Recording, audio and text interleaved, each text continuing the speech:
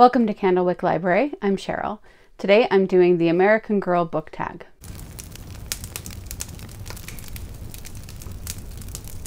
This tag was originally created by Shannon at Old American Spirit and Morgan at Morgan's Endless Bookshelf, and I was tagged by Shannon. They put together this really cute tag where each prompt matches with an American Girl character from one of their books. I've really enjoyed the American Girl books that I've read, and I love some of the older movies that they made.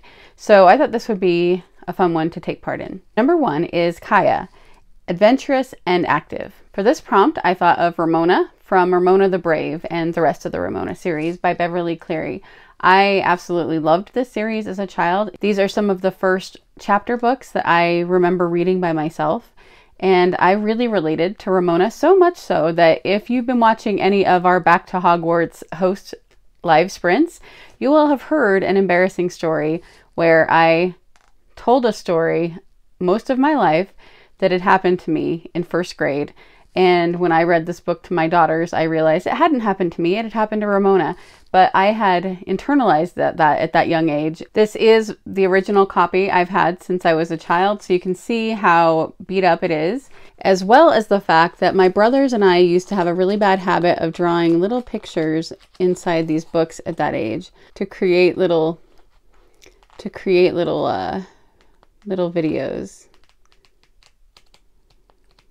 So it was a very well-loved book, and Ramona is definitely adventurous and active. Number 2 is Felicity, energetic and equestrian. My 3 favorite American Girl movies are the Felicity movie, the Samantha movie, and the Molly movie. Those are the only ones I've really watched multiple times. I don't know how many there actually are by now. I always really enjoyed Felicity with the Revolutionary War time period, and so I tried to think of somebody that reminded me of Felicity, and I had a hard time thinking of somebody. But then I thought of Caddie Woodlawn. And Caddie Woodlawn is a book that I didn't know about until a few years ago. So even though I loved Little House on the Prairie, and this seems like it would have been something that I would have been exposed to early on, I had never heard of it. Caddie is really adventurous, and she is energetic. She wants to do the activities her brothers are doing rather than what she is expected to do. There is one part where she bravely goes to the Native American encampment to kind of clear up something that's happening, and I'm pretty sure she rides a horse there. I don't remember that for sure, but since it does have a Little House on the Prairie type feel, I know that there are horses in the book, so picking this one.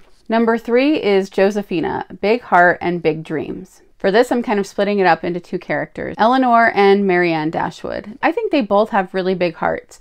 They show it in different ways. Marianne by her passion, and she does have big dreams. She seems to not want to be pigeonholed, I think. And Eleanor seemed to be less that way, but I think she has just as big of dreams. They're just different dreams. And obviously she has a big heart because she takes care of everyone around her. And she also, throughout this book, we see her put others before herself, even though it's breaking her heart. Number 4 is Kirsten, strong and spirited. I really like the Kirsten books, and as far as I know, I don't think there's a film for Kirsten.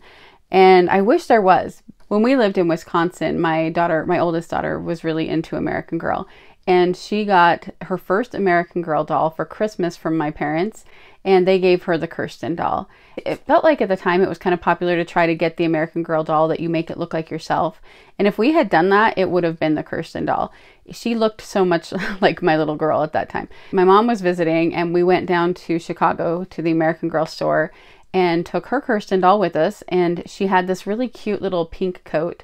So I did her hair like Kirsten's, and everybody was saying that at the store. They were all talking about how she looked like a little doll herself.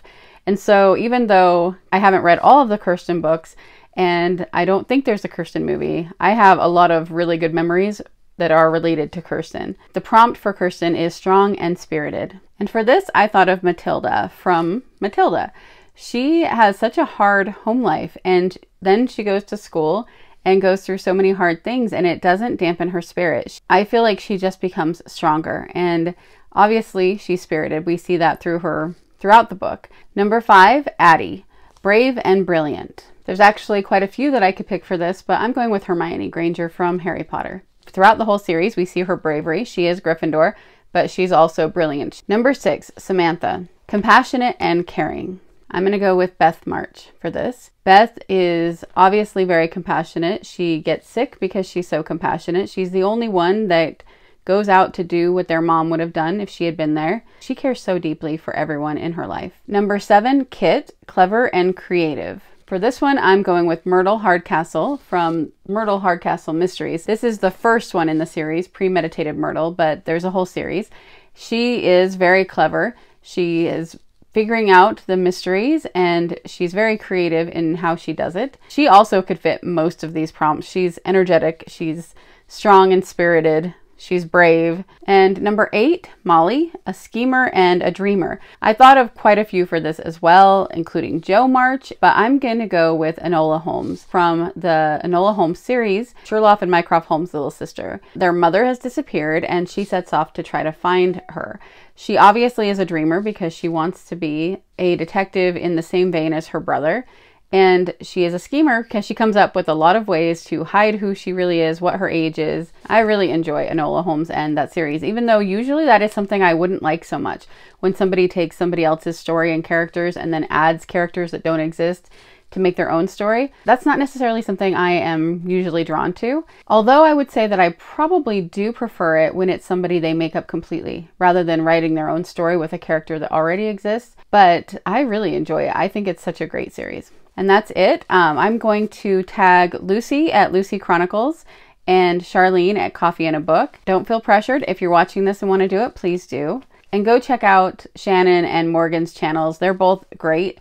And I think that they put together such a fun original tag.